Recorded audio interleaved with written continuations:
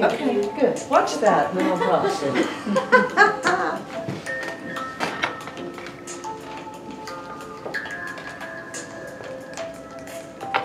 The debate on art-science interaction is not new, so I'm pleased that this place has become one of the pioneering environment for having artists and scientists together for a month and see what comes out. We got this idea a few years ago because our founder, Djerassi, had a foot in art and a foot in science as one of the inventors of the birth control pill. He was also a poet and a playwright, and we thought, what if we were more intentional about pulling together artists that had one foot in science and pulling together scientists who had one foot in art. So it's our second year of inviting artists and scientists up to live with one another for 30 days. We've got a great partner with Leonardo, the International Society for Arts, Sciences, and Technology, and they work with us to make sure we have a broad array of international and national cognitive scientists, medical doctors, physicists, geologists, and then on the art side we have poets and playwrights. So it's a wonderful thing for them to get to talk to one another about the creative process, the things they share, what makes art-science collaborations successful, and the things that make them different from one another in their training, as well as in the way they express and do their work.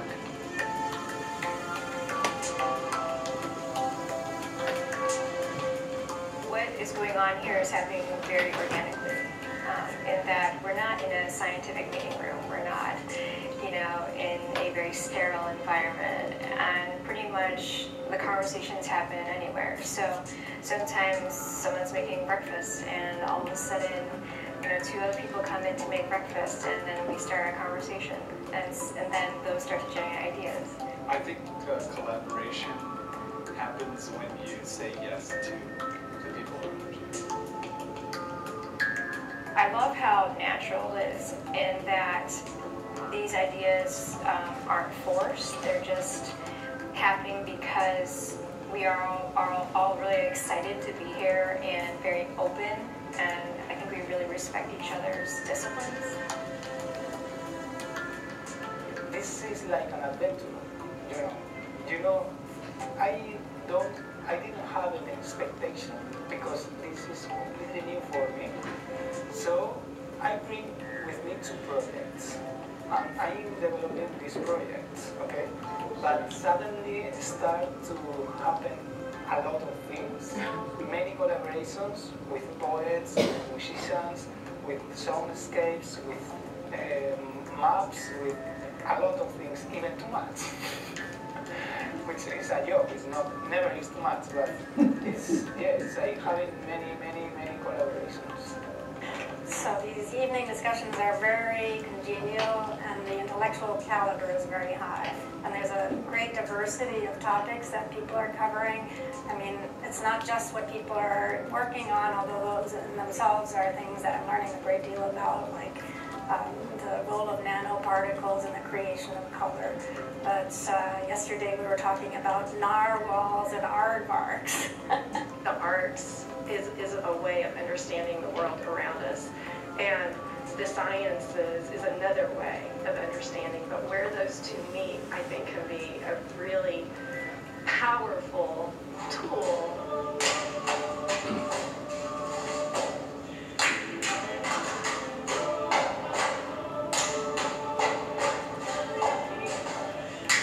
I could just sit there and listen to people talk at dinner about what they're doing and what connections they're making and how they move between disciplines or areas of knowledge. It's really interesting. Between, scientists who's also an artist like Ethan is, the kind of work that Luca is doing, everything from the nanoscale. I haven't really been around poets on a daily basis, and that's been really fun. I have always been inspired by the language of science as a poet, and the ideas as well, just thinking about language and the poem as an open system that's constantly finding ways to test. Those kinds of interactions interactions enabled to me to ask new questions about my work, and that's profound. So when I came here, within a week I set up this rhythm where I hike twice a day. And maybe what's surprising is me maintaining kind of a thread of it. Different people kind of are joining me on the afternoon walks, and it kind of becomes something that then different conversations happen. There's a lot of interesting things going on. The banana slugs are mating, and we've had a whole thread about that. I think for a really long time I've just been wanting to feel inspired, and that's what I'm getting out of this residency. I feel like there's people who like to play together and there's people that don't. And I think that one really great thing about everyone here is that they like to play together. And it's a really magical thing.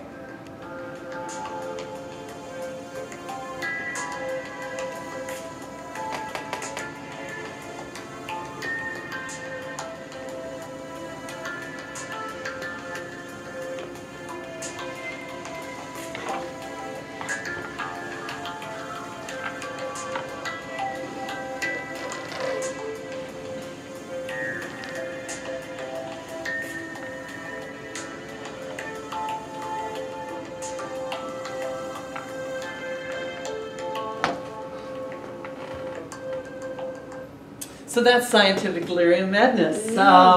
Last summer was our second summer. We're coming up this summer, artists arrive and scientists arrive next week. So I'm going to give you a little bit of background. Back when I was in high school, I was one of those kids that had all kinds of friends. I had my greaser friends and my hippie friends, and what were in my high school called my collegiate friends. And I loved them all and did different things with all of them. And I had a New Year's Eve party where I invited them all. And because I all wanted them to know one another.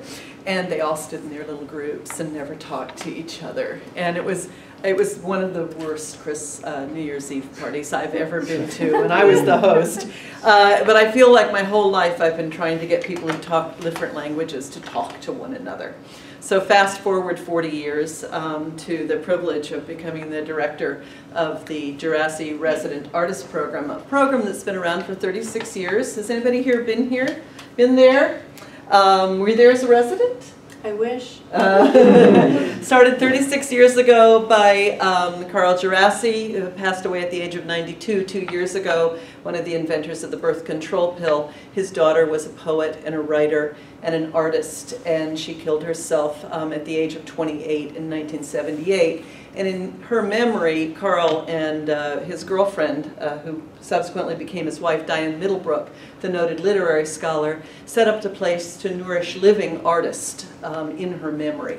For the first 4 years, it was women artists only. Then Carl had a working cattle ranch, and they repurposed the buildings. So there's a fully sprung dance floor. We're one of a handful of residencies in the country with a fully sprung dance floor. We have a composer studio, 3 visual arts and media arts studios, and now 6 or 7 spaces for poets, playwrights, and prose writers.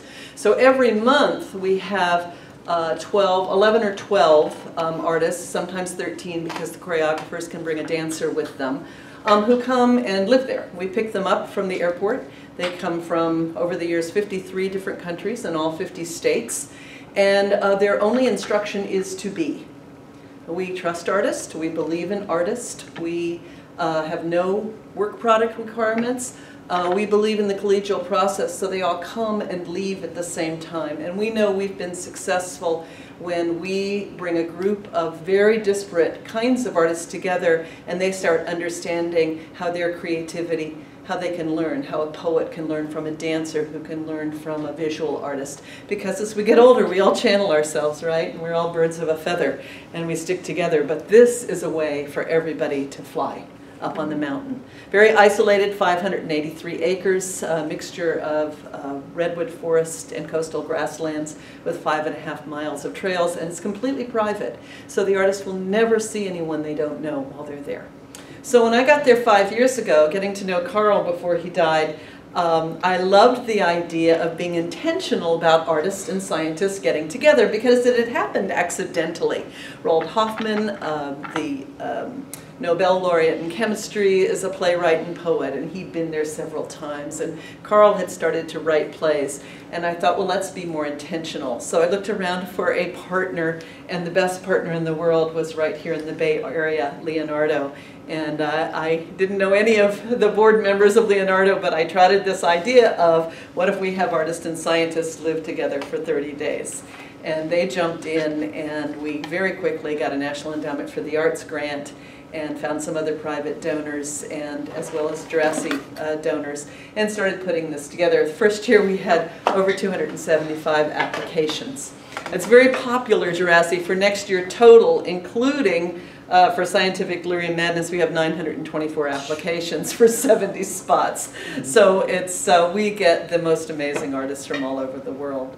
So we invite them all. The scientists have to have a foot solidly in art, and the artists have to have a foot solidly in science, and they come and they play. Tonight's big announcement, it's always good to have news when you're doing a presentation, is we are announcing the group of scientists and artists that will be arriving at the ranch, at the Artist Ranch next week. And I've got their bios and their names in a press release here that you can pick up at the end of the evening.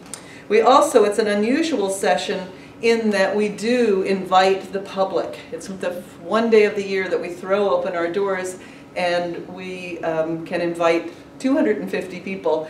It's a 3-mile, 1-lane road, so the county gets a little annoyed if I have too much traffic on it. But we would invite you all to come up. It will sell out. It always sells out. I think we're pushing 200 already. But July 24th, Sunday, from 10 to 5, all the residents will be doing presentations, readings. I don't even know what they're going to do yet. They may not even know what they're going to do yet. We work that out the first few weeks that they're in residence. We've got some new partners recently. I'm very happy to have the National Academies of Keck Futures Initiatives, who has for a long time been in the business of cross-disciplinary work between scientists among one another, and are also interested in the art science. So they've nominated a fellow who's going to come and be part of Scientific Delirium Madness. The selection process, we've got some of the top folks in the country who look at all the applicants that come in. Roger Molina, of course, from Leonardo, Gordon Knox from Arizona State, Tammy Spector from USF, and Danielle's going to join us this year as one of our people that is going to help us select the residents that come. But the whole idea is just to be and to explore the kinds of creativity that can happen.